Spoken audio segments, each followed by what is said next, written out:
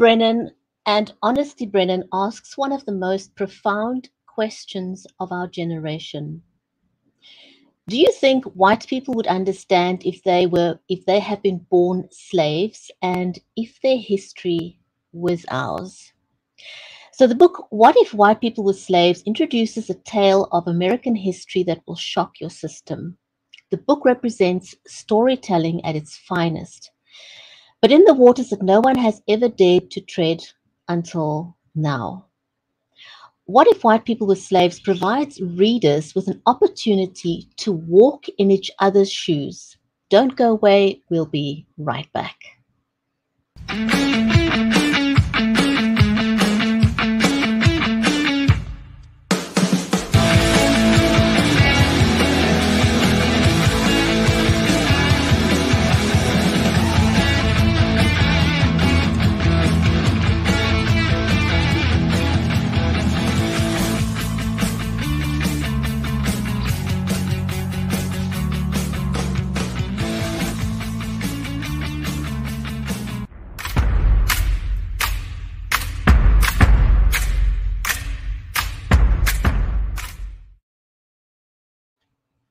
If you're just joining us, welcome to the Writer's Corner live show. I'm your host, Brigitte Limbanda from Cape Town in South Africa, and our stream is made possible by Creative Edge, StreamYard, and BeLive Media.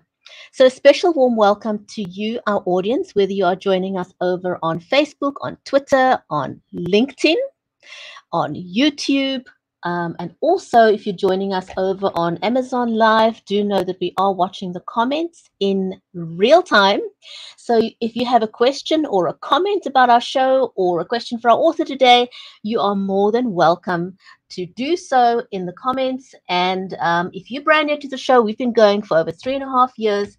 We would also love to give you a shout out, so don't be shy. In today's show, we're going to be talking to Indy Brennan. And we're looking forward to that conversation, a very, very interesting conversation and topic. But also on the Writer's Corner live show, we're all about helping you level up. If you are an author, we are still under, well, thankfully, most of the restrictions of the pandemic have gone away. But moving forward, we foresee that things are going to remain hybrid, and a lot of authors are still releasing their books virtually. And so there are a couple of recommendations that we've got for you if you are still working virtually, as most of us are doing. And one of the things that I recommend is the Logitech Brio camera, which is what I use myself. And I know that my co-host, Mary, who will join me in just a minute, also uses the Logitech Brio camera. So it comes highly recommended. It uses the trademarked Right Light HDR technology, which means it'll automatically adjust your lighting conditions. So you don't have to be a lighting expert. One thing less to worry about when you're doing your book release online, right? And then for audio, I use the Samsung Studio Condenser microphone. It's incidentally the world's first USB condenser microphone, and it's got a solid die-cast construction, which means that it reduces noise vibrations and therefore is ideal for people going live. But not everybody wants to have a big microphone, and you don't need to.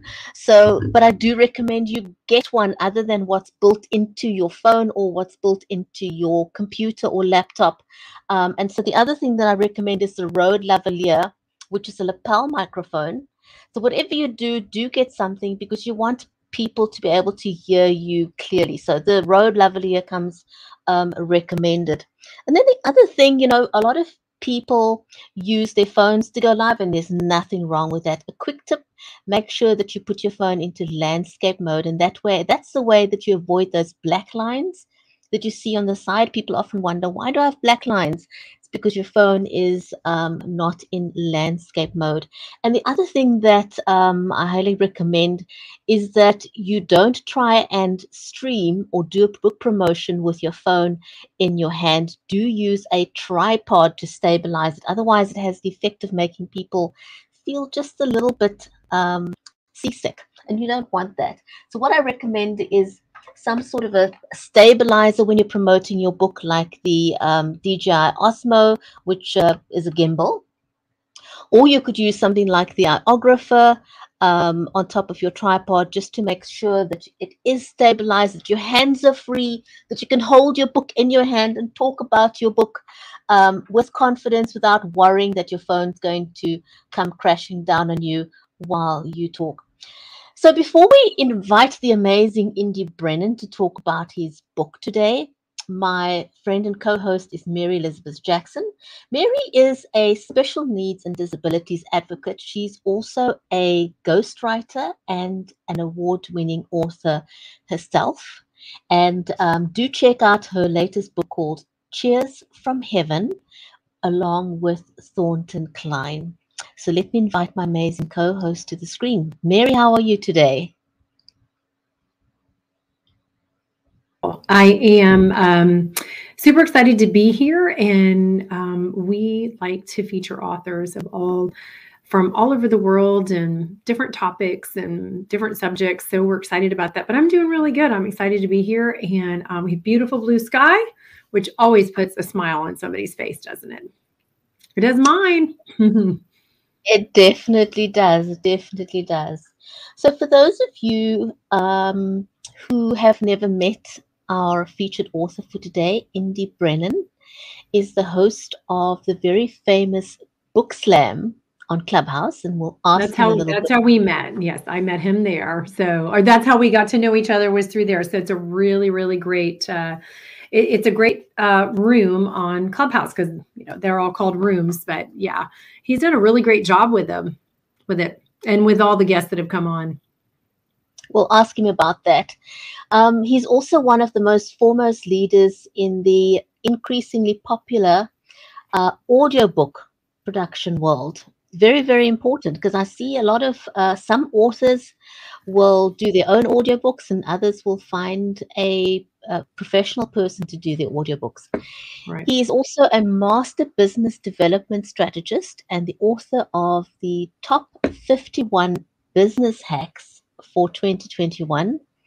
And those business hacks are not just for 2021, we're in 2022, but those are great business hacks moving forward in the virtual world that we are today. Some great suggestions in there. And today we're going to be talking about his game-changing novel, What If White People Were Slaves? So without any further ado, let's invite him to join us on screen. Yes, we dive right in.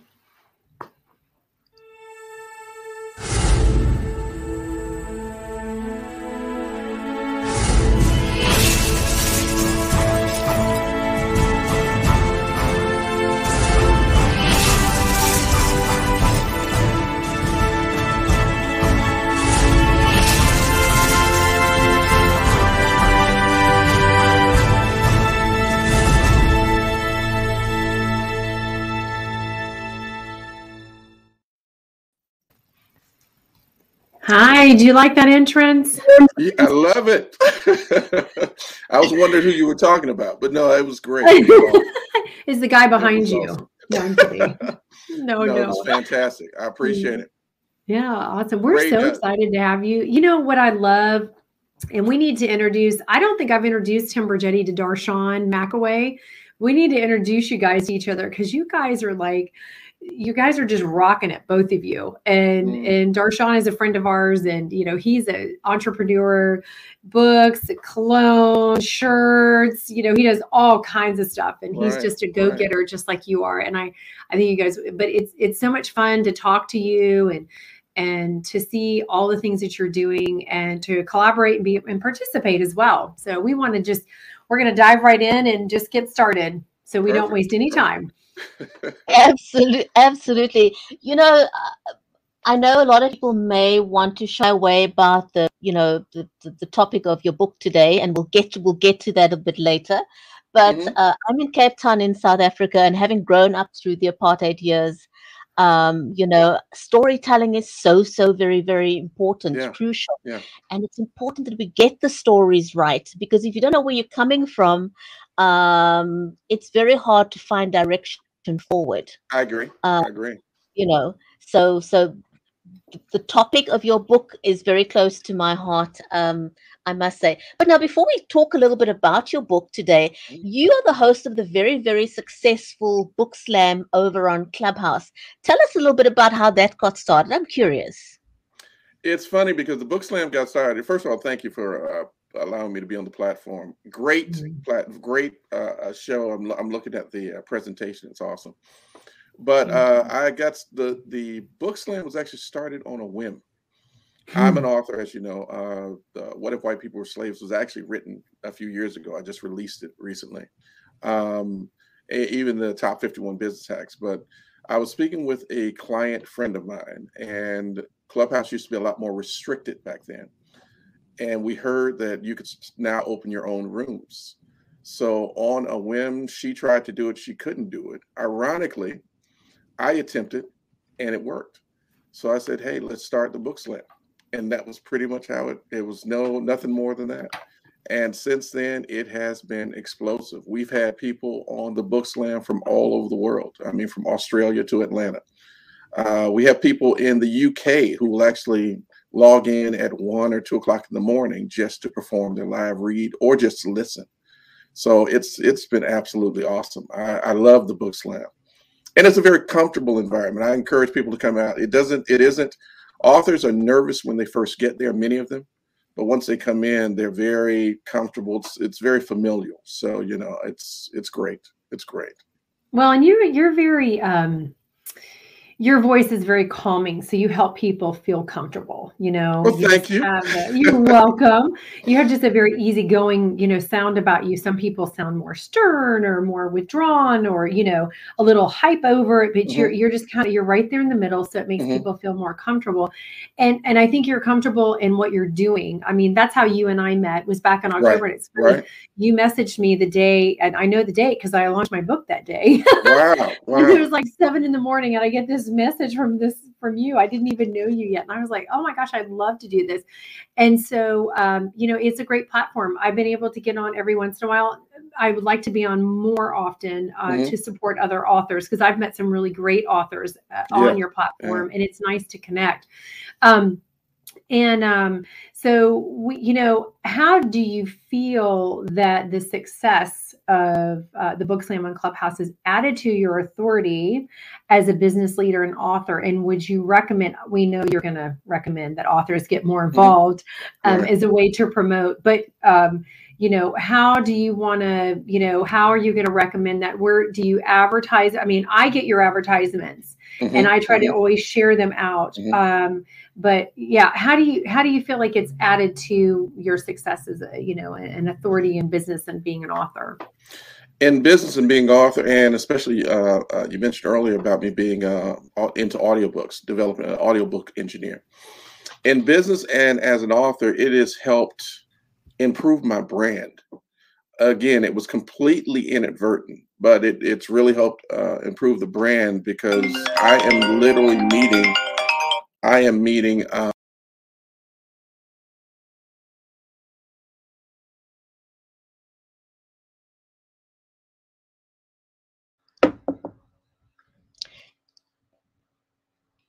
Indy, we don't have any sound. I think you were trying to put your phone off there.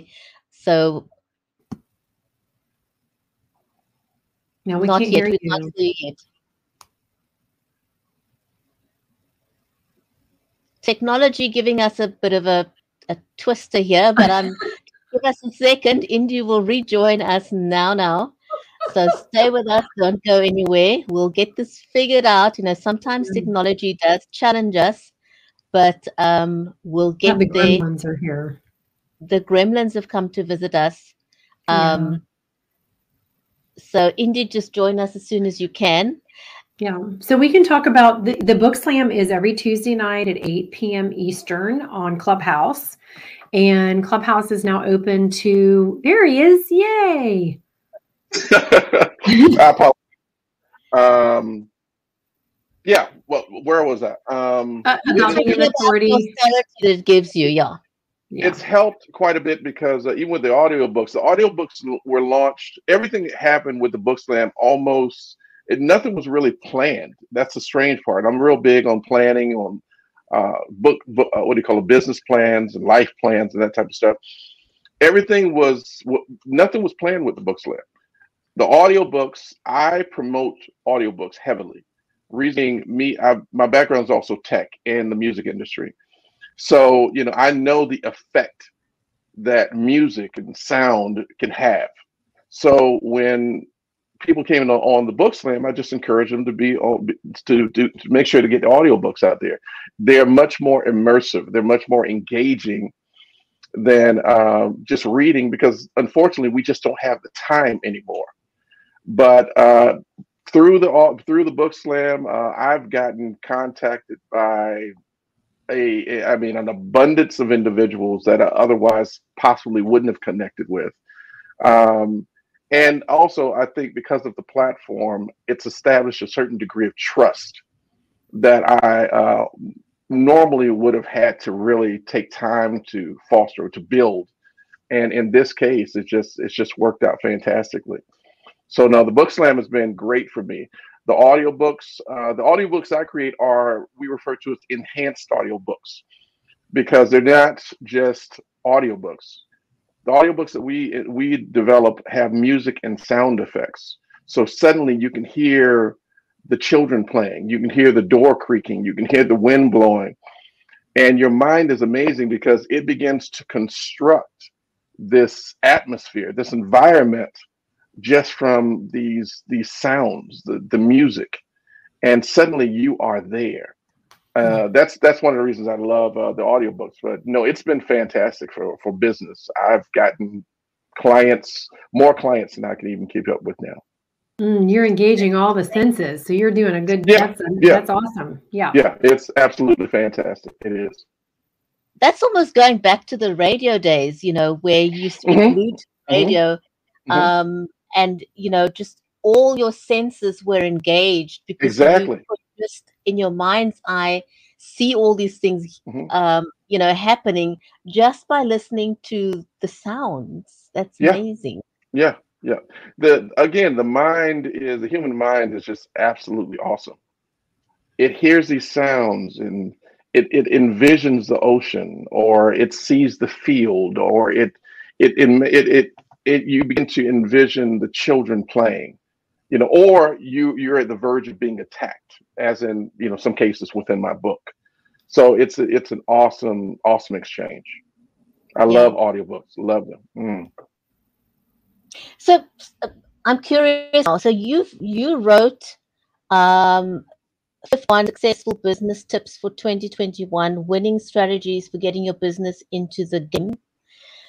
And then you've also written what if white people were slaves?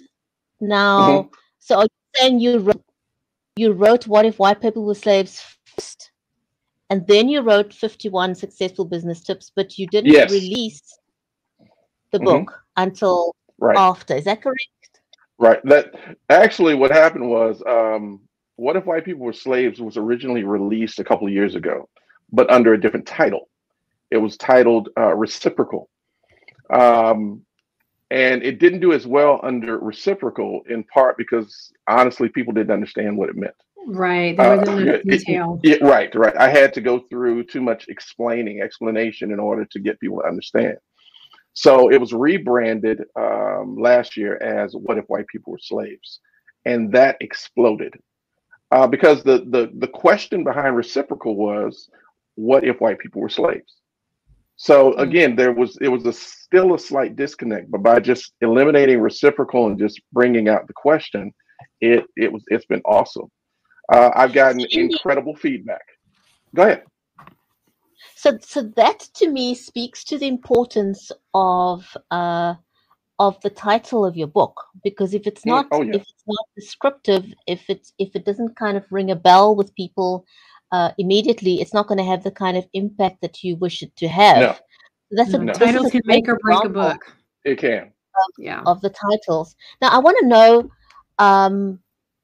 what made you want to write this book? Was it with intention to provoke people, or what is it that you wanted let me rephrase it. What did you want your readers to discover by reading this book?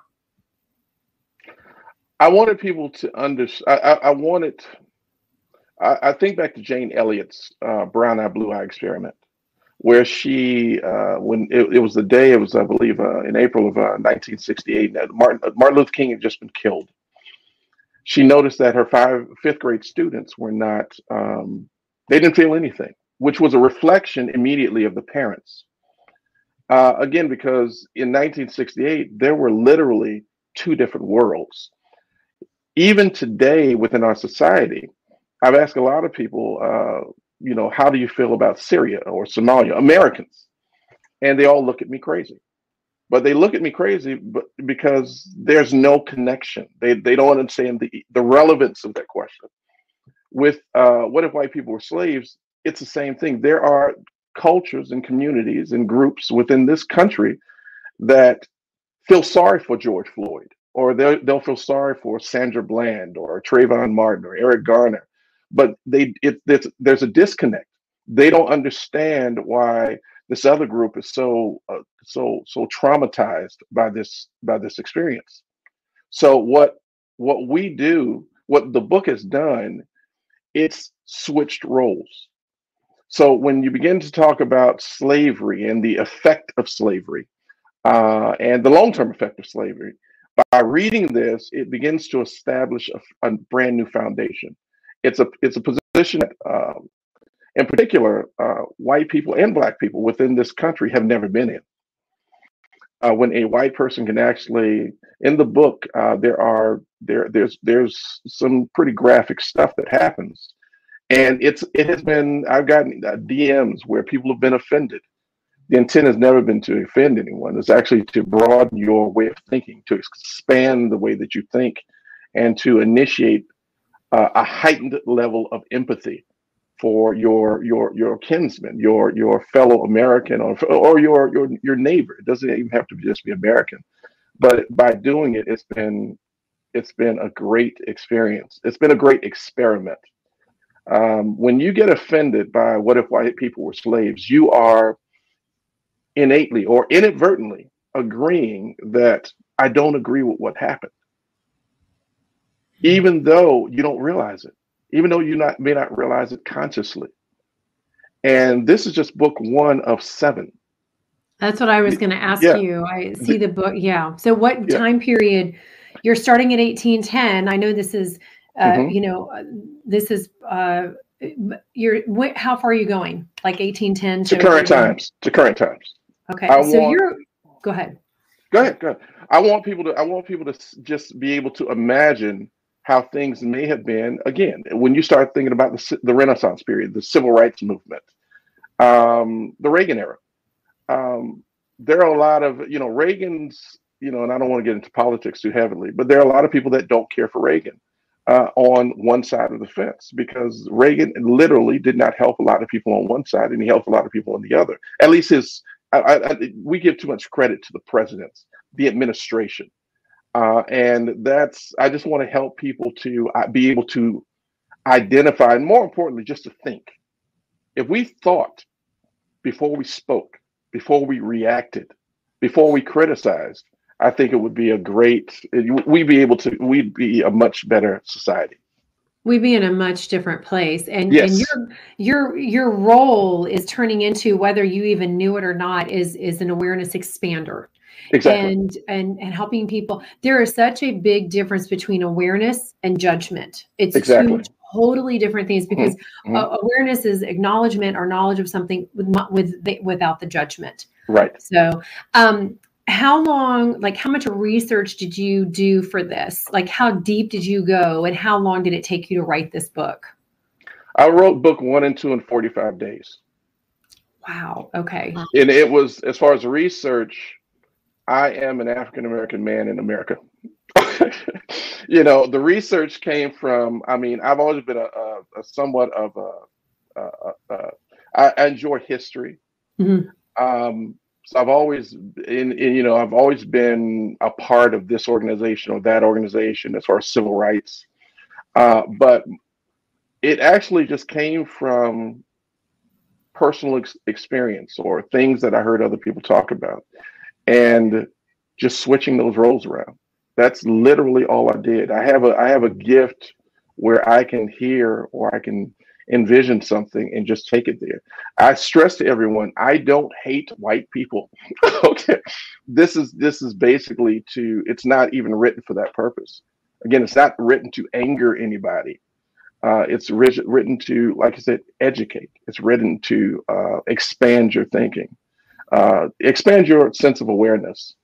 Because again, if we did that, it would be so much better. Well, everybody would be able to play in the same sandbox with all the toys we could share. Yeah. And I always say our planet is a sandbox, and we really need to, we need to understand we can play together. It's okay. It is okay. Mm-hmm. The beginning of the book was written. The book starts out, and it's just describing an area of the South, and it's very descriptive, but there's nothing attached to it. I didn't want people to, even though the book is called it's titled "What If White People Were Slaves," I didn't want people to immediately understand where we were going with it. I got the idea, honestly, from Richard Wright, who wrote Black Boy, back in the Renaissance period. Amazing, amazing author. Because in the beginning of his book, he's describing a baby. And it shows how at a certain point that when the baby's first born, they don't identify with race or religion or anything like that. They're just a baby. And as the baby gets older, it begins to see the associations, make the connections. And these connections are unfortunately reinforced oftentimes by society. And that's one of the things with What If White People Were Slaves? That's how I wanted to open it up. I wanted you to start it out with something familiar. We've all seen Gone with the Wind or Roots. And a part of it is just something that all of us can relate to, sipping on a glass of sun-ripened sweet tea, the grass blowing and the kids playing. You don't even talk about color, but then it slowly goes into the essence of the experience. And that's where it picks up and gets very interesting. But the book, it was incredibly fun to write, believe it or not. And it was an experience for me because I literally took my mind to places I had never even taken. I'm sure. Indy, I've still got 1,000 questions, and I want to interview you. I want to interview you again. I know we need to have Indy back on. I need an hour with you, Indy, for this. I need an hour with you. Seriously, I need to have you back. I need to interview you again. So I just want to quickly ask, can you read us, we're out of time, but can you read us a snippet from the book just to give people a sense? Yeah. Let me see. I'll find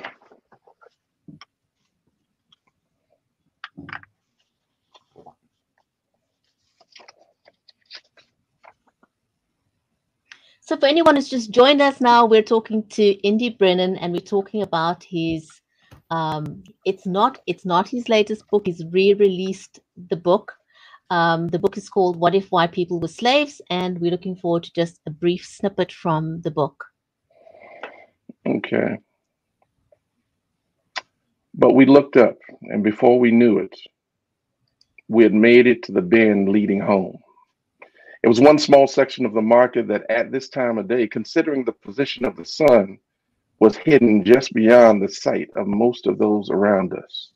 It had already been abandoned for the night, but as we made this trip that we had made more than 1,000 times before, off in a crevice and seemingly resting in the darkness of its covering, we both gradually noticed a familiar shadow. I don't know what made me, but strangely, for a moment, I considered the tales told by the elders, remembering the hyenas. He stood there, and it seemed as if that moment just hung in the air, still as a Parker on the coat rack of time. And he stood there, silent, eerily unmoving, still as if he had been drawn into the backdrop of some famous painting. What was unnerving was that I could barely see his eyes. They seemed to be almost masked by his unsettling darkness. But at the same time, it felt as if I could somehow sense his eyes roving my skin, causing my flesh to bump up, sort of like when you suddenly become cold. But in this case, it was more like having a throng of spiders crawling creepily across my skin. But what was wrong with me? This was Iffy. Iffy was in many ways practically family, like a surrogate uncle to many of us. This wasn't just some caucus slave. This was Daddy Okoye's friend and adopted brother. This was ridiculous. My imagination was getting the best of me. I had to be imagining this feeling. I guess that I had probably heard the stories for so long that they must have started really getting to me. But then I happened to glance over at Yuri, as if I had almost forgotten for a moment that she had been standing there beside me all the while. You see, mostly for all of our young lives, if I ever felt myself shaken or afraid of something, anything, Yuri was there like this unexpected but very much needed lifeline. She had always been my beacon of hope and remembering of every wonderful possibility, regardless of whatever situation we had happened to find ourselves in. And there was a lot of them. We were kids. But I had grown to love and admire Yuri more and more for her courage that seemed to have no end. I have to admit, I became stronger through Yuri's presence. But on that particular night, Yuri's face looked in a way that I had never seen. For the first time in our short lives, when I looked into Yuri's eyes, I saw something I had never known often, but it seemed was never a part of Yuri's character. I found something in her eyes that seemed to somehow reach down into the very pit of her soul. For the first time, I could actually ever remember when I looked into Yuri's eyes, I saw complete and unmitigated fear. In fact, there was something about that particular moment that seemed to be disturbingly familiar to Yuri. There was something in Iffy's manner that Yuri had known before and that she seemed to fear ever knowing again. As I looked at my best friend, who I knew as well as I believed I could ever know myself, I noticed within her stare that there was visceral recognition, a knowing that had seeped to her core. While I was attempting to dismiss my own fear as just silliness, Yuri appeared to be all too familiar with the sin of evil, suddenly drifting on the currents of that moment in time. You're a great storyteller. Oh, thank you. You are. I mean, you're very captivating, Indy. Thank you. Yeah. We were right there with him, weren't we, Bridget? Absolutely. Absolutely. Oh my goodness. Oh my goodness. Oh my goodness. I've got to tell you, over on Amazon Live, Cookbook Diva says, thank you for that reading. We've never actually had somebody say thank you for that reading. And I think that speaks to just how captivating you were in reading that. So thank you so much for that. We're out of time, unfortunately. We could really have kept you on the show for an entire hour. I know. We only do 30 minutes, and we need to have you back, okay? I would love to be back. Love to be back. This is a great show. Thank you so much. We love it. And you know what? Ours started on a whim too, Indy. So really, July 2017, we wanted to do a show together. We were friends, and it was like, hey, let's do an author show. And then here we are. So, and then we've created a network, Writers Network. And so we've got one show that we've had join us, and we're looking at another show. So we're trying to grow this author network. We're really excited about it. Fantastic. It's great. It's been great.